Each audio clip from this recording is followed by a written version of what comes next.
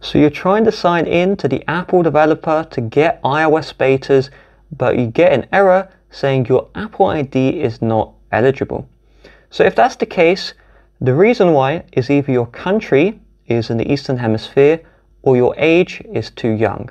So if that's either the case, the fix is simple. We're just going to create a new Apple ID. So head to appleid.apple.com. This is an Apple website page. Then tap on the line. Then select Create Your Apple Account. We're going to create a new Apple account. We're going to make sure the country and region, if you are not from the Western Hemisphere, like you're from India, Pakistan, then you want to use the United States as your region. Otherwise, just use your real region and put in your name, all your information. But under phone number, make sure you use your real phone number. If you are using a country or region which you are not from, then you will also need to use a fake address.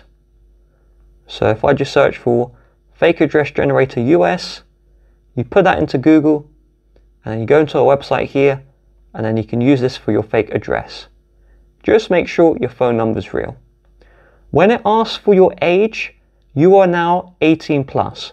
So say your age or your birthday is over 18 years old. Once you have done that, you'll need to go into your settings and you will actually need to sign out of iCloud temporarily. So select your Apple account and then sign out of the iCloud. You can always sign in later if you would like to. You will then sign into the new Apple ID you created. Once that's done, you'd go to the Apple developer website, you log in with that new Apple ID you created, and once all of that is done, you would go into settings, and then general, software update, and you'd get the beta updates option. Once you have the beta updates option, make sure you're signed in here still, and then you can go into your Apple ID here and you will be able to sign out of that new Apple ID you created, and then you can sign back in to your original iCloud account. So hopefully that helps.